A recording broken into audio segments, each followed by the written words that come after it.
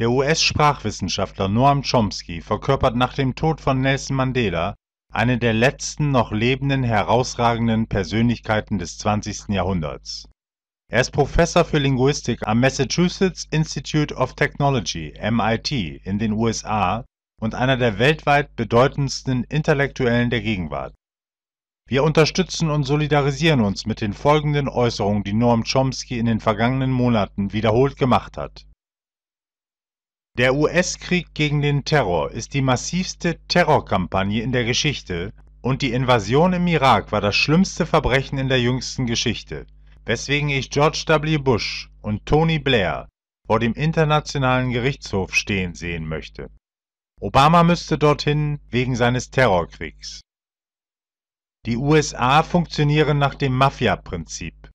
Wenn man Präsident Obama vor einen internationalen Gerichtshof stellen würde, sollte man ihn dafür anklagen, dass er eine der extremsten Terroristenkampagnen der Welt organisiert hat. Bradley Manning sollte als Held verehrt werden. Er tut das, was ein ehrbarer Bürger tun sollte: die Bevölkerung wissen zu lassen, was diejenigen, die uns beherrschen, tun. Die Herrschenden wollen das natürlich geheim halten. Edward Snowden hat das getan, was jeder Bürger tun sollte. Er hat uns mitgeteilt, was die Regierung tut. Man muss gegen die NSA angehen, sonst macht man sich zu ihrem Komplizen. Obama ist verantwortlich für diese Terrorkampagnen. Zuallererst muss mal deutlich gesagt werden, dass das Terrorkampagnen sind. Da sollten wir uns nichts vormachen. Das Drohnenprogramm ist eine groß angelegte internationale Terrorkampagne. Obama und seine Berater halten jeden Dienstag, den sogenannten Terrordienstag, ab. A drone strike is a terror weapon. We don't talk about it that way, but it is. So that just is a terror weapon. It terrorizes villages, regions, huge areas. In fact, it's the most massive terror campaign going on by a long shot. And a terrorist generating machine. So it goes on and on. That's not just the drone strikes, also the special forces and so on. Something else, which is about 70 years. It's called the Nuremberg Tribunal, which is the foundation, it's part of the foundation of modern international law. And it defines aggression as the supreme international crime, differing from other war crimes in that it encompasses all of the evil that follows. Now, the US-British invasion of Iraq was a textbook example of aggression, not a question about it, which means that we're responsible for all the evil that follows, like the bombings. Serious conflict arose. It's now spread all over the region. In fact, the region is being torn to shreds by this conflict. Because do you think that we'll ever see white war criminals from imperialist nations stand trial in the same way Rios Montt did? It's almost impossible. Take a look at the ICC, International Criminal Court. Black Africans or other people the West doesn't like. Bush and Blair ought to be right up there. There's no recent crime worse than the invasion of Iraq. Obama ought to be there for the terror war. But that's just inconceivable. In fact, there's legislation in the United States, which in Europe is called the Netherlands Invasion Act, a congressional legislation signed by the president, which authorizes the president to use force to rescue any American brought to The Hague for trial. This is mind-boggling. I've been writing about terrorism since 1981, since Ronald Reagan came into office. I'd written about it before, but after that, there's a huge amount of literature on terrorism, and I wrote about it too. But what I wrote is excluded from the canon for a very simple reason. I took the official definitions of terrorism which are pretty good. I took the definition that's given in US and British law, which is a fine definition, but has a flaw. If you apply it, it turns out the United States is one of the leading terrorist states in the world. My own opinion is that Snowden should be honored.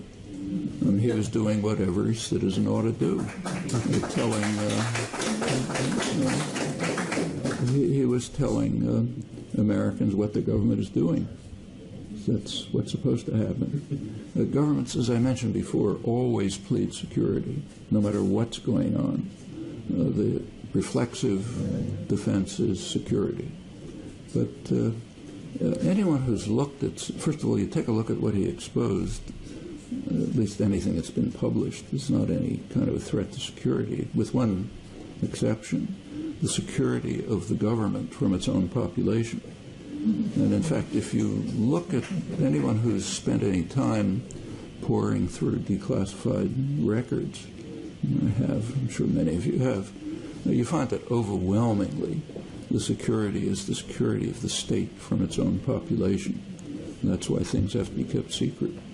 There are some cases where there's authentic security concerns, but they're pretty limited. The plea of the U.S. government in this case for the surveillance and so on is that it's security against terror. But at the very same moment, the U.S. policy is designed in a way to increase terror. I mean, the U.S. itself is carrying out the most awesome international terrorist campaign ever, I suppose, the Drone Special Forces campaign. That's a major terrorist campaign all over the world. And it's also generating terrorists.